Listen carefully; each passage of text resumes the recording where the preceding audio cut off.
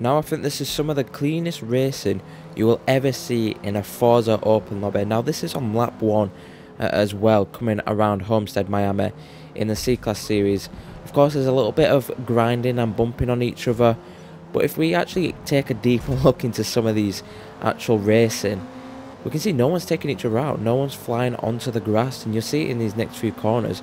Actually the whole lap was absolutely clean, no one took each other out, no one spun off into the grass. It was more than a minute long, so I can't put it in this short, but we can see here the guy dipped a wheel into the gravel. That's about it. We can see everyone else, they're racing clean, no one's smashing into the side of each other, and it's just sort of marvellous and crazy to see this in a Forza open lobby. It's something you'll never see. It's a once in a lifetime opportunity to see something like this coming into the hairpin. You would expect someone to dive bomb there, but absolutely not. Everything is nice and clean.